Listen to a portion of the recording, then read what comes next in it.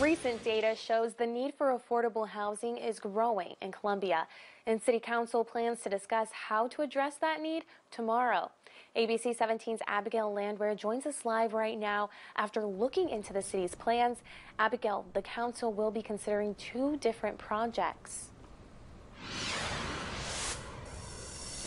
Hannah, that's right. The city is considering two projects to benefit the homeless in Columbia: construction of the new Voluntary Action Center's Opportunity Campus and plans to redevelop the Columbia Housing Authority's Park Avenue public housing units. It really wasn't until mid-2021 that we really had a lot of difficulty finding housing in Columbia. And so rent started going up. It's gone up about 20% since the pandemic started. Jane Wilson with Love Columbia tells me the need for housing has increased significantly in the past few years. The two projects to be discussed by Columbia City Council are meant to address that growing need.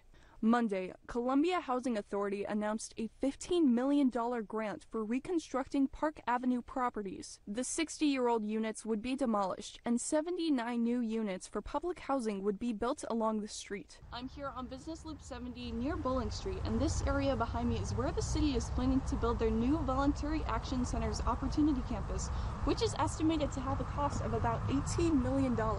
Plans for the Opportunity Campus include 75 beds that could expand to 100 if needed. The center would host showers, laundry, access to the internet, some transportation, and is considering a limited medical clinic too. Voluntary Action Center is working with Loaves and Fishes for meals in the evening, and a kitchen would be available for breakfast and lunch. We don't think that any family with kids should be on the curb in Columbia or living in their car. And we also help adults and many adults with disabilities as well. But we just believe that people need a place to live. And CHA also included a poll taken by their residents. 87% of residents have experienced homelessness before being housed through CHA. Reporting live in Columbia, Abigail Landwehr, ABC 17 News. Thank you, Abigail.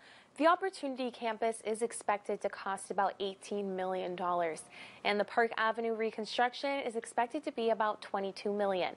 Both projects are funded with low-income housing tax credits and money from the American Rescue Plan Act.